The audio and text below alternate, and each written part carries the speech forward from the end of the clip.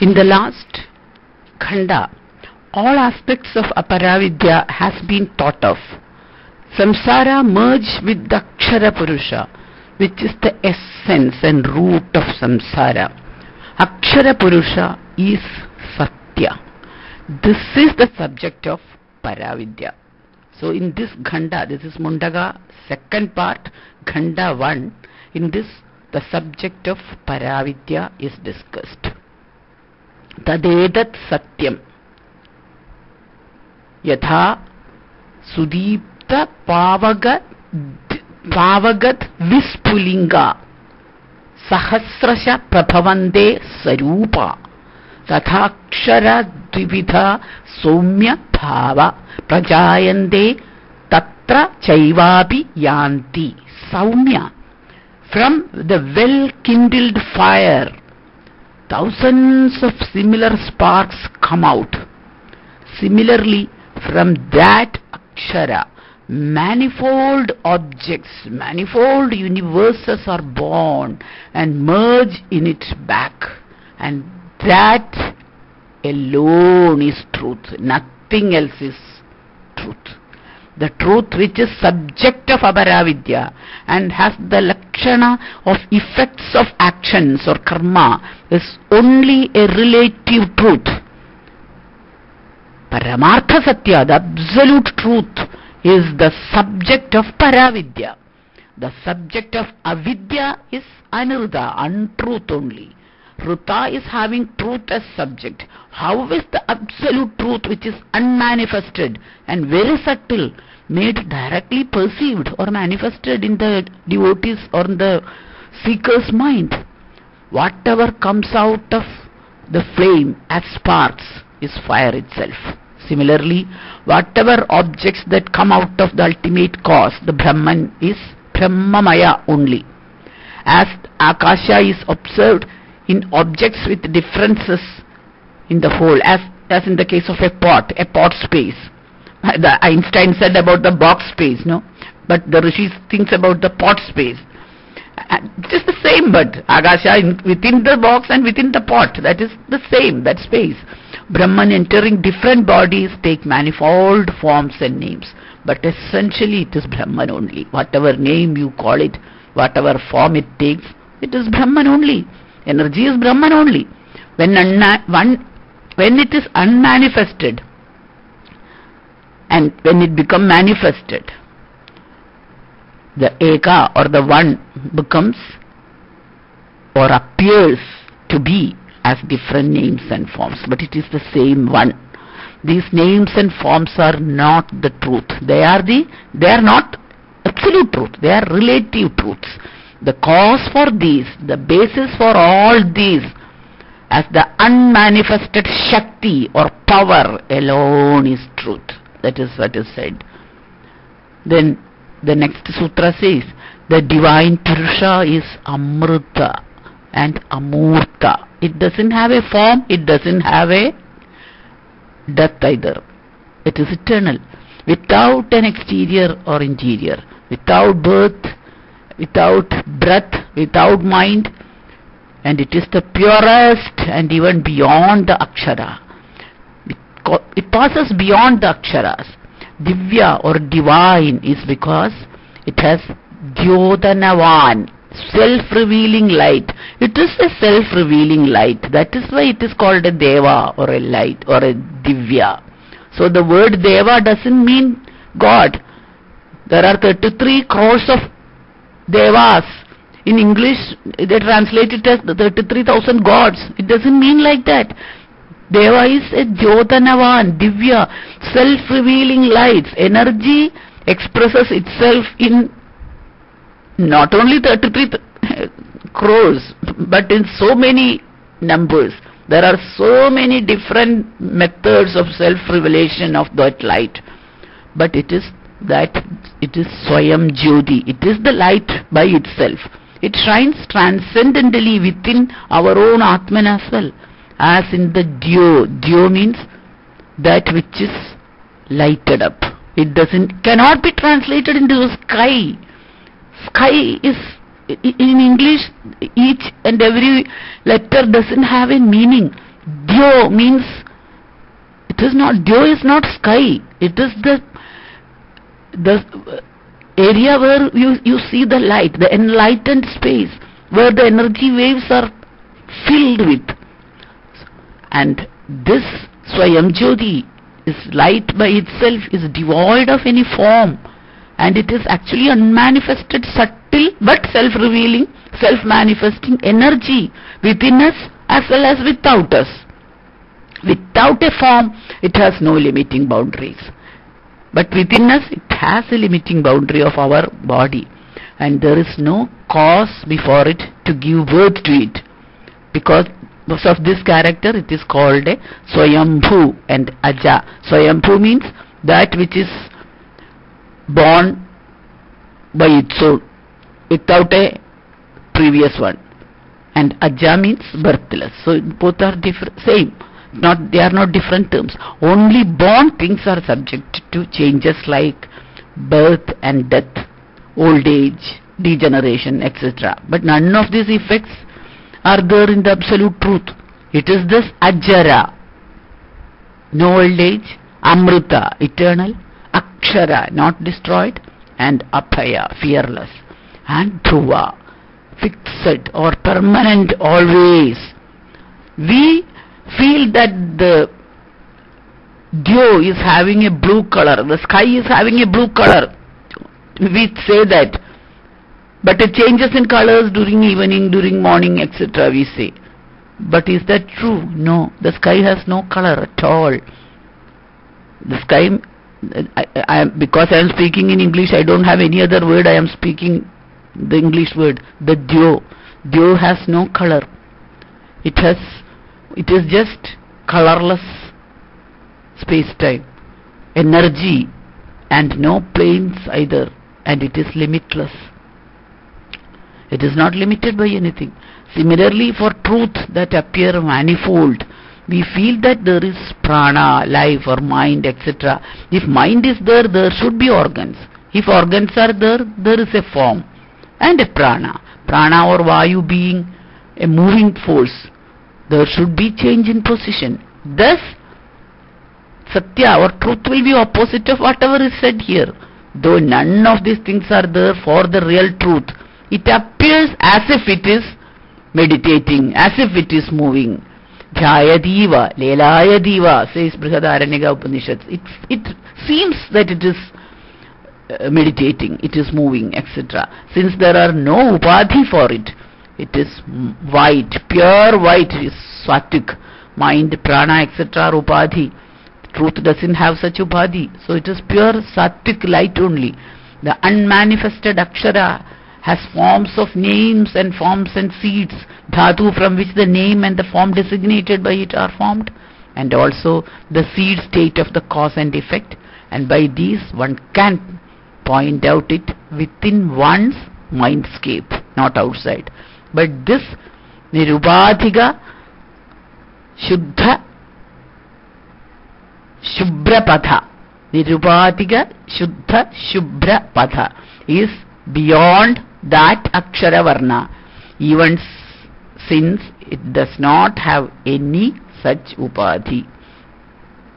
Garga Samhita gives a higher position to the pure white Radha above the unmanifested Krishna or the dark Tamas.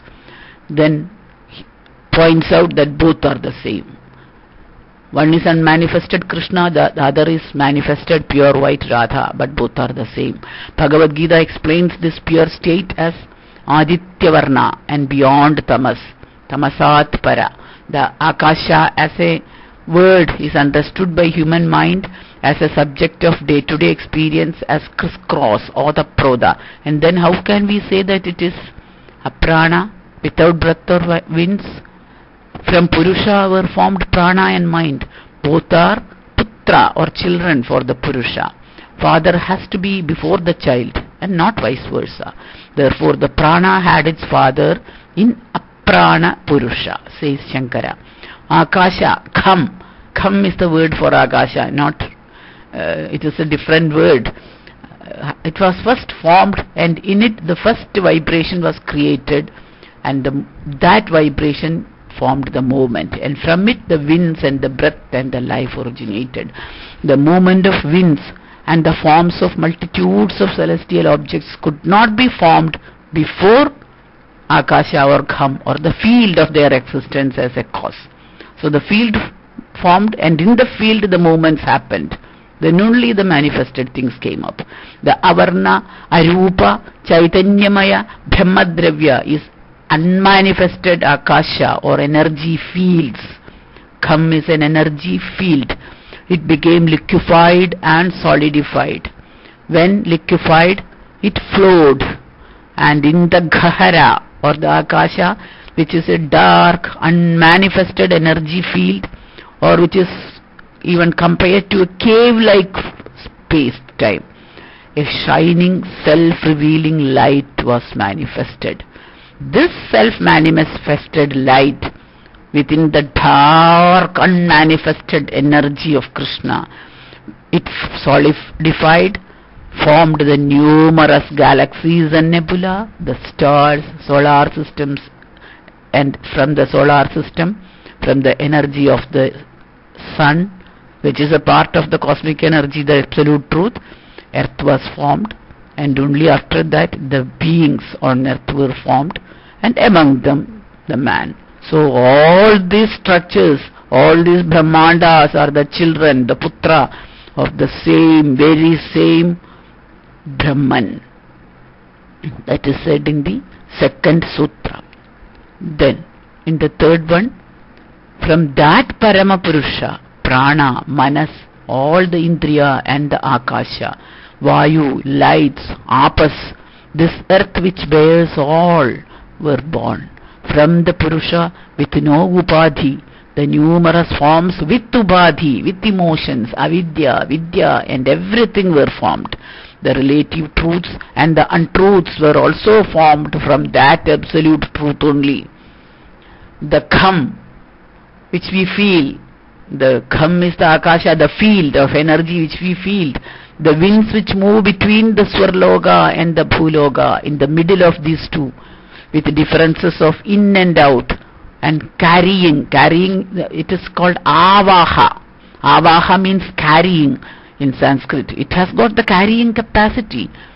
The Vayu, the winds has got the Avaha capacity, the fire as stars and other shining lights, water as Apas, the earth. These are the Panchabhuta having properties of Shabda, Sparsha, Rupa, Rasa, Gandha in order. Shabda is sound, inherent in the field of Gham or Akasha. Sparsha or touch. Then Rupa, the form. The Rasa, the taste, and Gandha, the smell. These are the inherent properties of the five Bhutas. They form the organs of the various things on earth, and not only on earth, in the universe, and their subjects, and are the derivatives of the one without organs or properties. The Panchabhuta were made from that unmanifested one without any of these properties. So Prakriti with Panchabhuta have Saguna, properties are there. But before that, Brahman, which is Nirguna, doesn't have the properties, doesn't have the Panchabhutas or either. These special properties and the Avidya, Aparavidya, etc. were born from the Akshara, which is the subject of Paravidya. So we are dealing with that Paravidya, which is the firstborn. The firstborn from the Hiranyagarbha is the wind Vayu, as the Virat Purusha. That Virat even is within the egg, within the Hiranyagarbha by definition. Hence, it is not the Brahman which has no in or out by definition. Prathama Jada Pranat Viranyagarbha Jayade Andasya Arthat Virat. Virat is thus born from Akshara Purusha with no in or out. Now the form of that Virat is explained. Agni Murtha. Agni is in the head. Chakshushi Chandra Suryo. Surya and Chandra are in the eyes. Disha Shrotre. Directions are in ears. Vag Vivrutascha Veda. The words of that Purusha are the revealed. Vivruta means revealed, the revealed Vedas. Vayu, Prano. Vayu is Prana of that Virat Purusha. Hridaya, the Hridaya of that Purusha is Vishwam, Vishwamasya. Vishwam is the entire Brahmanda is his Hridaya. Then, what is his Pada, his feet? Prithvyam. Prithvi is the feet. This earth is the feet of that Virat Purusha. This Virat Purusha is the Antaratman of all Bhutas. Sarva Bhuta Antaratma, says the 4th Sukta. So, the head of the human being and the head of the entire universe or the multiverse as the worlds of light is the Murtha. You know, it is on our head that on our Murtha, that our brain, the source of all lights, all causes sits there, no? Just like that, if you take the multiverses, at the top of the Virat Purusha is the head or the Murtha, where the Agni, the energy, and only energy exists there. As a symbol of this, the Atharva Vedins wear fire in their head. The two eyes of the Virat Purusha are the sun and the moon. For a person who looks from the earth, the two lights of the day and the night are considered as the two eyes of the Virat Purusha, the sun and the moon, to see the day and the night. They are opened when one knows the Surya Siddhanta and the Chandra Siddhanta. These are the two ways of observation of the celestial things in relation to earth, which started with the Indians. Both are followed in India. It's not Surya Siddhanta alone. Surya Siddhanta alone means you need to know only about the sun, the moon and the earth and their movements. Then you know Surya Siddhanta. But only when you start knowing about Chandra Siddhanta, you know about the nebulae, how the moon's clock moves along these different 27 groups are named, and when it reaches there, etc. Those things, and the entire stellar map is known only with Chandra Siddhanta. That is only when you travel in the night, especially in a sea. When you are traveling by night in the sea, you cannot depend upon the shadow, the chaya, the sun, etc. You have to depend upon the stellar map and the movements of the pole star and the moon. These three groups, that means the Suryavamshi, Chandravamshi and the Agnivamshi, those who study about the energy, those who study about the Surya, those who study about the moon. These are the only three races of India from time immemorial. That is the Agni Vamsha, Surya Vamsha, Chandra Vamsha. These are the three races of India. Nobody called anybody as Hindu, Muslim or Christian. Agni, Surya and Chandra Vamshi of Indians. These are the Indians from time immemorial. It is because of their knowledge that they classified the people like that. All the people of India belong to these three races alone. The 8 directions are the ears. The hearing or listening and shruti from all corners of universe reach them. The vibrations of winds in all directions bring all shruti.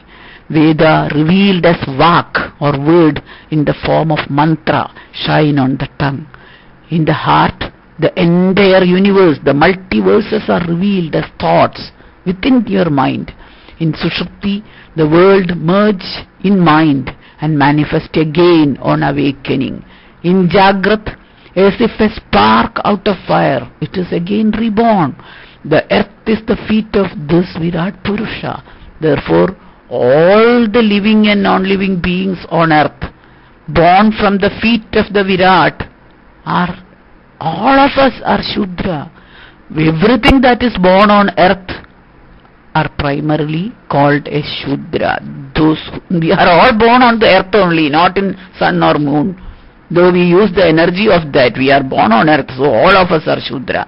The feet, though considered as the lowest part of Virat Purusha, underneath part, but it is the most sacred part, because it is on the feet of the Virat Purusha that we give puja, worship.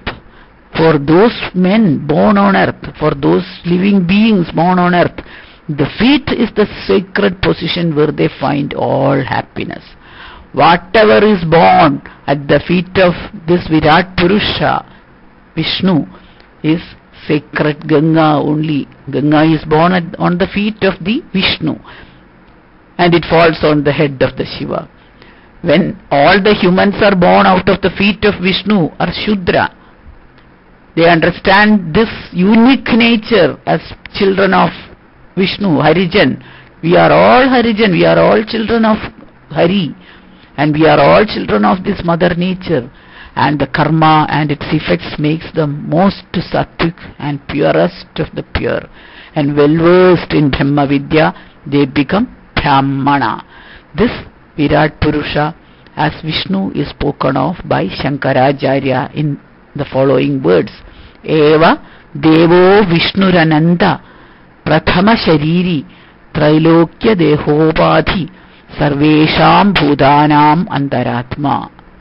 The witness, the listener, the analyzer, the knower, the cause of all is Vishnu, and from Vishnu, by the Panchagni, the Panchabhuta are the Panchagni, all things which are subjected to change are born from him only.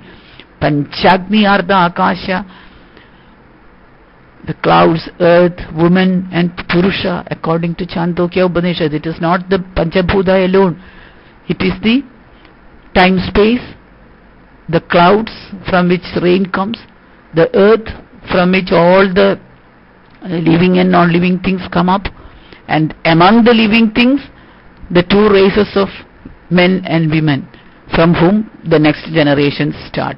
According to Chandogya Upanishad, these are the five Agni, and these five Agnis come out of the Vishnu's feet.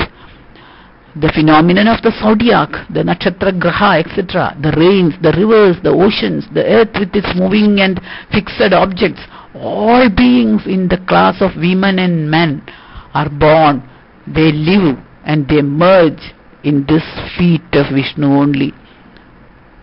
This is the Vishwarupa which is explained in the Gita also.